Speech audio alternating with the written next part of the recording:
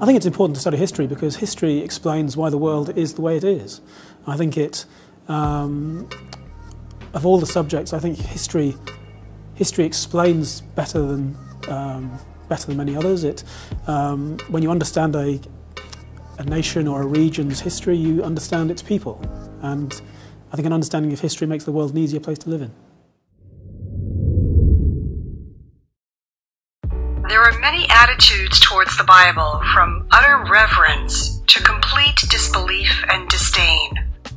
Some hold the Bible to be the Word of God, others merely a historical record of the Hebrews of ancient times, while others a work of fiction.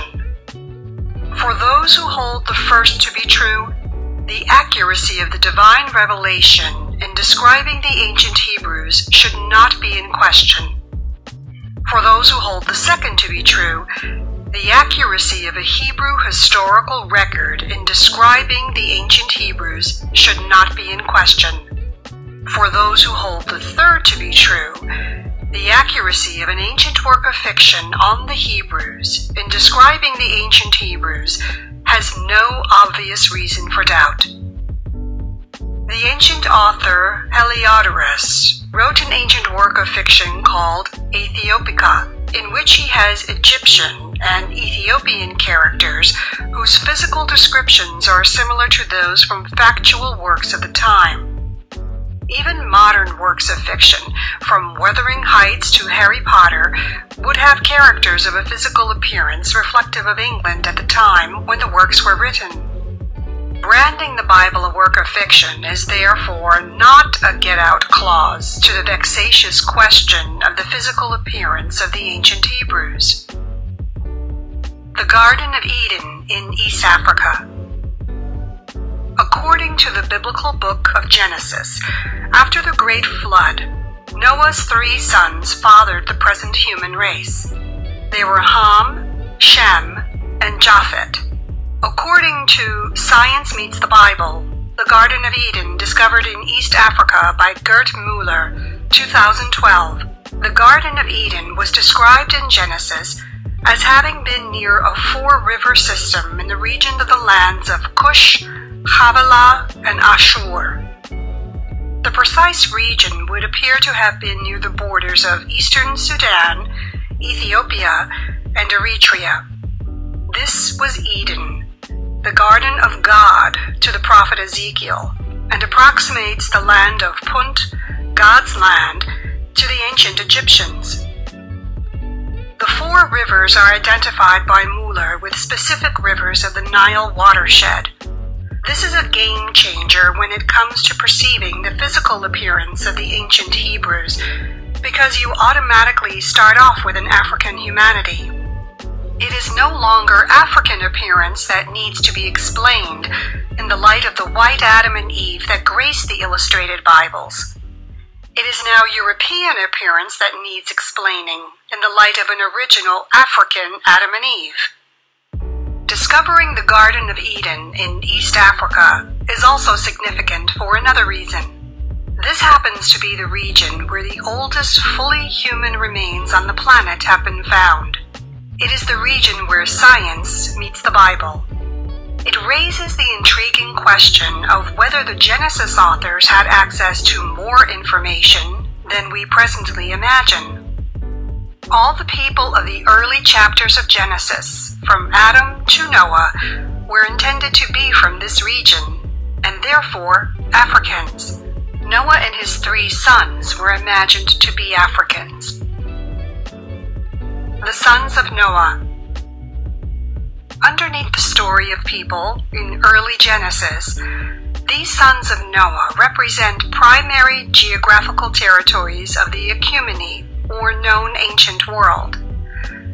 Ham, whose name in Hebrew means hot, represents known Africa, subdivided into the sons of Ham, or the divisions of Sudan, Ethiopia, Cush, Egypt, Mitzrayim, Libya, Phut, and Syro-Palestine, Canaan.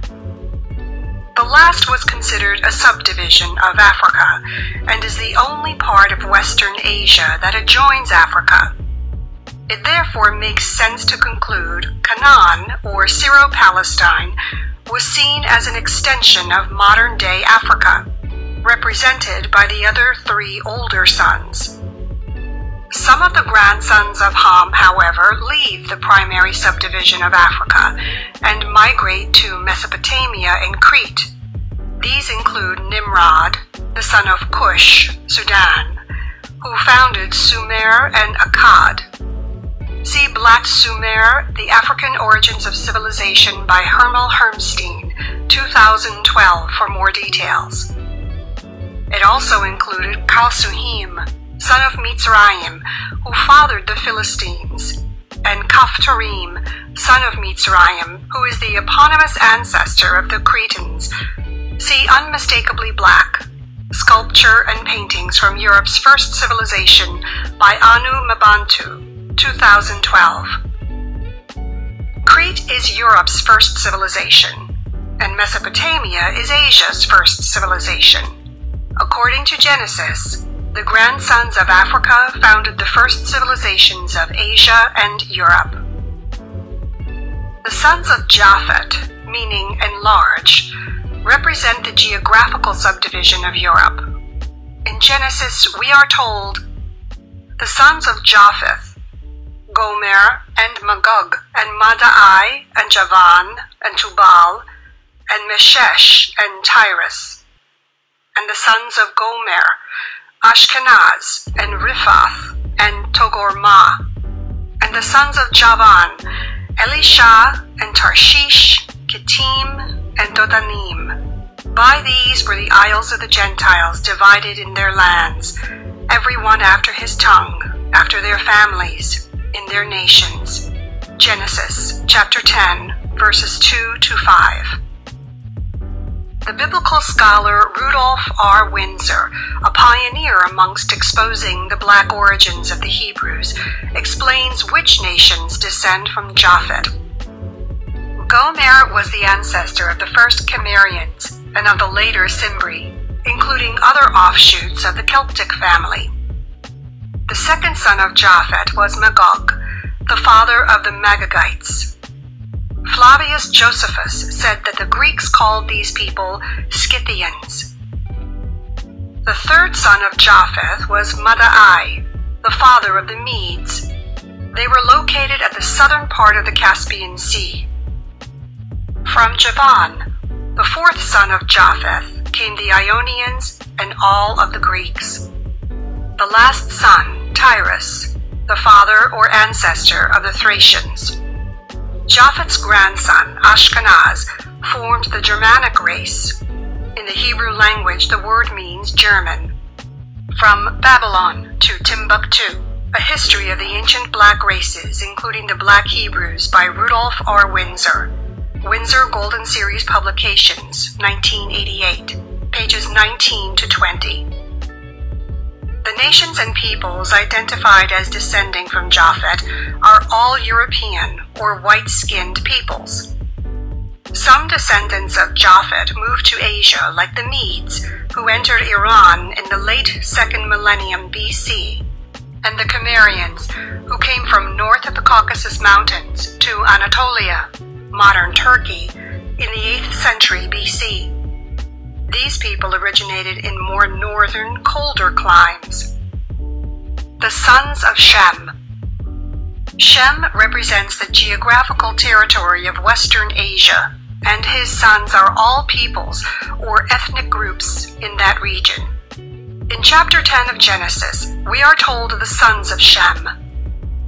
The children of Shem: Elam and Ashur, and Arphaxad, and Lud, and Aram. And the children of Aram: Uz, and Hul, and Gether, and Mash. And Arphaxad begat Salah, and Salah begat Aber. And unto Aber were born two sons. The name of one was Peleg, for in his days was the earth divided. And his brother's name was Joktan. And Joktan begat Almodad, and Sheleph, and Hazar-Maveth, and Jerah, and Hadaram, and Uzal, and Dikla, and Obal, and Avimael, and Sheba, and Ophir, and Havilah, and Jobab. All these were the sons of Joktan. Genesis chapter 10, verses 22 to 29. Let us see which nations were represented by these sons of Shem. The eldest is Elam, and he is an eponymous ancestor of the Elamites of ancient southwest Iran. The capital city of Elam was Susa. Sometimes Elam is called Susiana. In Genesis chapter 14, verse 15, an Elamite king is identified as Hador Laomer. Many Elamite kings in Susian inscriptions had Kudur at the beginning of their names. This makes it clear that the Elamites of history were intended by the author of Genesis to be descended from Elam, son of Shem. The Elamites spoke a language with no known genetic relations. When Elam was conquered by the Indo-European speaking Persians, they became the black section of Persian society. See Unmistakably Black, Sculpture and Paintings from Persia's First Civilization by Anu Mebantu, 2012. The black archers in the glazed brick reliefs of the Palace of Darius are thought to be descended from the Elamites. Elam was the ancestor of a black nation. The next son is Ashur, and represents the aboriginal people of northern Mesopotamia, just as the Elamites represent the aboriginal southwest Iranians. They spoke a northern dialect of Akkadian called Assyrian. It is a Semitic language. The area was heavily settled by Sabartians and Hurrians in the 3rd millennium BC. The Assyrians of the 1st millennium BC are the near-white descendants of the Ashurites, who were much mixed with northerners. Arphaxad is not the eponymous ancestor of any known nation, but his grandson is Aber, the eponymous ancestor of the Hebrews. Of Aber's 2 sons, the Israelites are descendants of Peleg through Abraham. Much is known of the descendants of Joktan because they settled Arabia. Today, the Arabians who are said to be descended from Joktan in the Arabian genealogies are the aboriginal people of southern and central Arabia. They speak non-Arabic South Semitic languages like the Mahri. They have wavy hair, varying facial features, and African complexions. Pictures of such people can be seen in Black Sumer, The Physical Evidence, Part 1, by Hermel Hermstein, 2012. The names of some of the descendants of Joktan, like Sheba and Havilah, also occurred across the Red Sea in East Africa, descended from Cush. There is nothing about the known descendants of Joktan, Aber, and Arphaxad to suggest that these ancestors would have been thought of as anything other than black. The 4th son, Lud, is given no descendants in Genesis. We note, however, that the name Lud also appears as a name for one of the sons of Mitzrayim. Aram, the youngest son, was the eponymous ancestor of the Arameans of Syria. They spoke a Semitic language of the same name. There are paintings of black Syrian kings, priests, and dignitaries in Anu Mebantu's Unmistakably Black, Sculpture and Paintings from Ancient Syria and Anatolia, Pomegranate Publishing, 2012. This strongly suggests that the original Arameans were black. They appear to have originated in the Jebel Bishri region of Syria, which appears to lie outside the Africa fault line. All areas of Syro-Palestine within the Africa fault line were seen as part of Ham, or Africa. There is also the testimony of the 9th century AD Jewish commentary on the early Bible, Pirkei de Rabbi Eliezer, which said, "He, Noah, especially blessed Shem and his sons, making them dark, but comely, and he gave them the habitable earth. He blessed Ham and his sons, making them dark like a raven, and he gave them as an inheritance the coast of the sea. He blessed Japheth and his sons, making them entirely white." The chapters of Rabbi Eliezer the Great, according to the text of the manuscript belonging to Abraham Epstein of Vienna, translated and annotated by Gerald Friedlander, Keegan, Paul, Trench, Trubner and Company, 1916. The sons of Ham and Shem are both dark. The term itself can be interpreted many ways, but the qualifications here are instructive. Ham is dark like a raven, which is the darkest possible complexion. In the case of Shem, dark but comely is a phrase clearly recalling Song of Solomon, chapter 1, verse 5, where the word used is shachar, or shiny black. It is used to describe horses elsewhere in the Bible. We can therefore be sure that Ham and Shem were imagined to be the same color. The Midianites. Shem's most famous descendant was his great-great-great-grandson, Abraham. We are told in the Bible that Abraham had children with 3 women, Hagar, the Egyptian, Sarah, and Keturah. We are told of his children with the last woman. Then again, after Sarah's death, Abraham took a wife, and her name was Keturah, and she bare him Zimran, and Jokshan, and Medan, and Midian, and Ishbak, and Shua. And Jokshan begat Sheba, and Dedan. And the sons of Dedan were Asherim, and Letushim, and Leumim. And the sons of Midian, Ephah, and Epher, and Hanoch, and Abidah, and Eldaah. All these were the children of Keturah. Genesis, chapter 25, verses 1 through 5. Midian here is a son of Abraham. He is the eponymous ancestor of a little-known people of the earlier parts of the Bible called Midianites. They were descendants of Shem. In Habakkuk, chapter 3, verse 7, when the prophet said, I saw the tents of Cushan in affliction, and the curtains of the land of Midian did tremble. Easton's Bible Dictionary refers to Cushan as probably a poetic or prolonged name of the land of Cush, the Arabian Kush. Midian and Cushan are clearly the same place from the parallel context of the passage. The Midianite wife of Moses is also referred to as Cushite in Numbers chapter 12, verse 1. Why would Midian, a nation whose name was known to the Hebrews, be referred to as Cushan and its people, Cushites? The Cushites had 2 characters that served to distinguish them from other African and West Asiatic nations. They were tall, Isaiah chapter 18, verse 2, and had unchanging complexions. The use of the name Cushite to refer to them strongly suggests the Midianites also had these characteristics.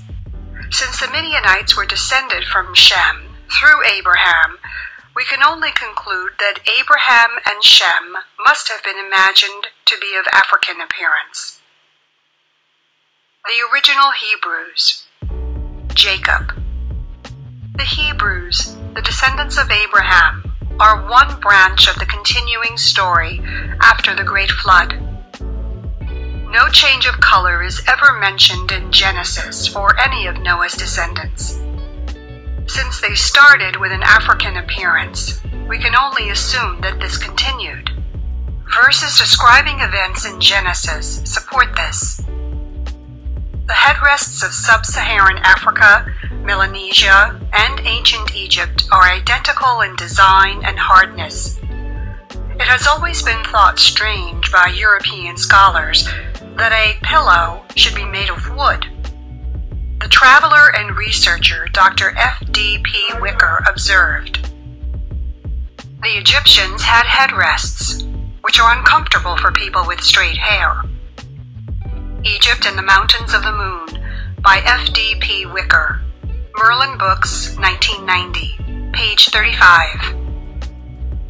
This would explain why the headrests only occur in cultures with afro hair, like the Egyptians, See Afro Hair of the Ancient Egyptians by Anu Mabantu, Pomegranate Publishing, 2012. In this connection, we read with much interest, "And Jacob went out from Beersheba, and went to Haran, and he lighted upon a certain place, and tarried there all night, because the sun was set. And he took up the stones of that place, and put them for his pillow, and lay down in that place to sleep."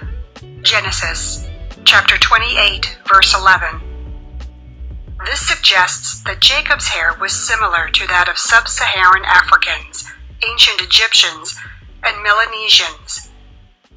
Given that Jacob was the grandson of Abraham, this is hardly surprising. Joseph, at the age of 17, was sold by his brothers to Midianite traders, who sold him onto the Egyptians. In that land, he rose to become prime minister. Decades later, a famine arose in the land of Canaan, which forced his brothers to come to Egypt to buy grain. Joseph's brothers failed to recognize him because of his relative youth when they last saw each other. His brothers, however, had been adults when they sold him, so it was easier for him to recognize them. Joseph was also seeing them dressed in their cultural context, but his brothers were seeing him dressed as an Egyptian. Joseph, understandably, spoke to them rudely. When they returned to Canaan, they said to their father Jacob, "The man who is Lord of the land spoke roughly to us, and took us for spies of the country." Genesis chapter 42, verse 30. Chapter 42 strongly suggests that there was nothing in the appearance of Joseph that distinguished him from the Egyptians. This would include his dress and his physical characteristics. Moses. It is the same lack of distinguishing physical characteristics between Hebrews and Egyptians that allowed Moses to survive Pharaoh's death edict. A royal princess adopted him as her son to save him. A color difference between Hebrews and Egyptians would have made this deception difficult. Most theories attempting to identify the Egyptian princess place her in the 18th or 19th dynasty, usually from the family of Ramses II.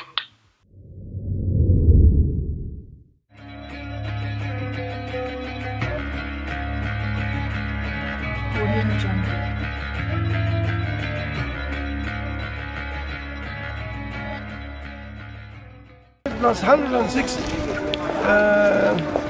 92 boys plus 106 daughters, and he married 4 of his own daughters. That's why we don't call him anymore Ramses. He's for sure Ramses.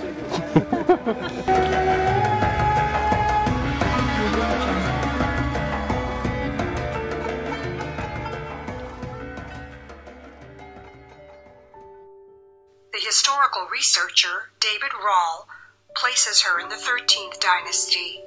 The Lost Testament by David Rawl, Century 2002, pages 179 to 180. All these dynasties are known to have been native Egyptian. Rawl shows evidence that the 13th dynasty were Egyptian nationalists against Asiatic incursion. Rawl, 2002, page 179. It is generally known that the 18th dynasty was founded by Egyptian nationalists who liberated the country from Hyksos rule.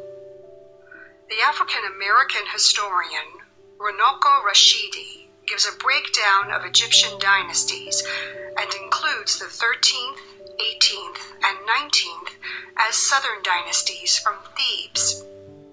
Introduction to the Study of African Civilizations by Runoko Rashidi, Karnak House, 1992, pages 41 to 46.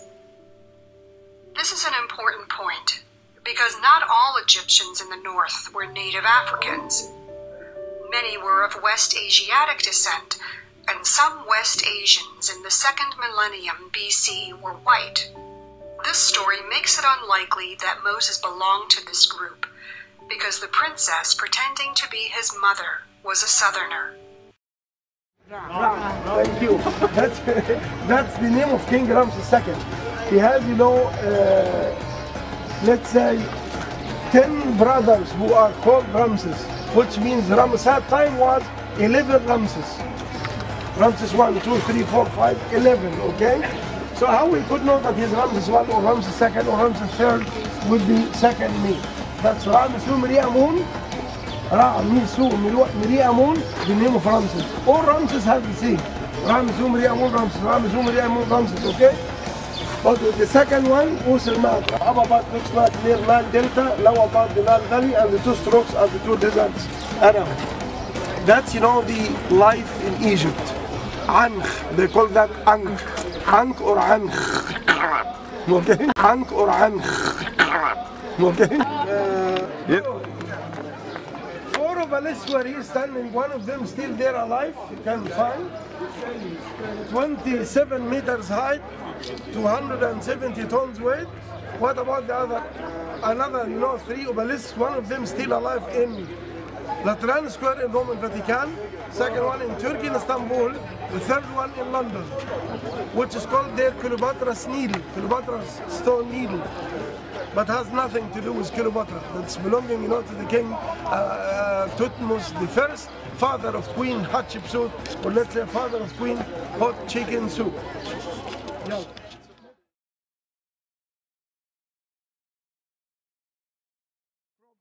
Enough money, enough honey, enough them taxes to pay. That was 9 kilometer taxes paid in measure. Almost 1,000 tons. Someone asked me about Joseph. That's, the cornerstone of Prophet Joseph. Yeah. Who was, the economy minister in Egypt. Yeah. Is that his too? Das sind die Getreidespeicher vom Propheten Joseph, hatte, ich meine, die als Getreidespeicher benutzt. War der ökonomische Minister in Ägypten. That's Moses first. Yeah, Joseph, yeah.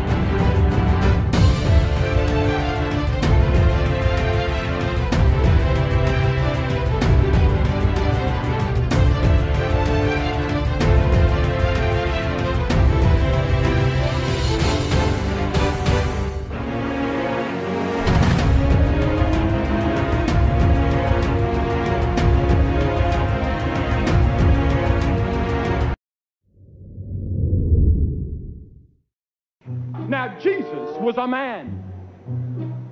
He was human. He was not a white man. He was not a black man. He came from that part of the world that touches Africa and Asia and Europe, and he probably had a brown skin, very much like some of the Indian people here today. And he probably had a brown skin, very much like some of the Indian people here today.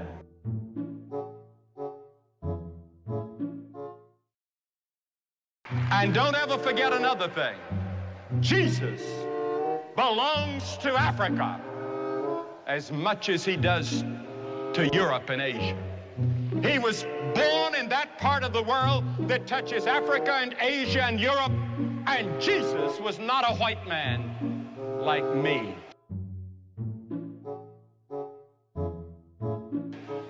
Nor was he as black as some of you. We don't know what the color of his skin, but it must have been a dark color like the people of his day. We don't know what the color of his skin, but it must have been a dark color like the people of his day, because he was a man like them.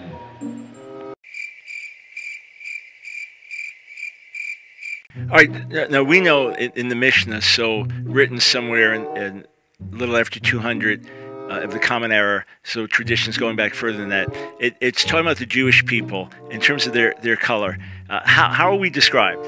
Right, so Rabbi Yehuda Nasi wrote the Mishnah. He was a direct descendant from the house of King David, and he was in charge of the passing on the law of the generation. Now, to have written down the oral law was forbidden for the Israelites. It was oral, meant to be taught father to son. He saw that we are already scattered around the whole world, and if we don't preserve this, we're going to lose it. So he chose to write it down, and it was called the Mishnah. In the Mishnah, he was speaking about the skin afflictions that happened to people in the times of the temple, and when he's speaking about the color of the skin, he references and says that the children of Israel were not white, and they were not black. They were boxwood. That's the word it was used. Perhaps like the color of the table we're sitting at. And, you know, you have to imagine he was saying the children of Israel. I think he was speaking about in past tense of who they were. At the time already that he was alive, you had great, Roman converts who became Torah scholars. Yeah. At the time already that he was alive, you had great, Roman converts who became Torah scholars. Yeah. You know, Rabbi Akiva's father was a convert. Rabbi Akiva was one of the greatest sages ever. You had Onkelos, you had Shemaiah and Avtalion.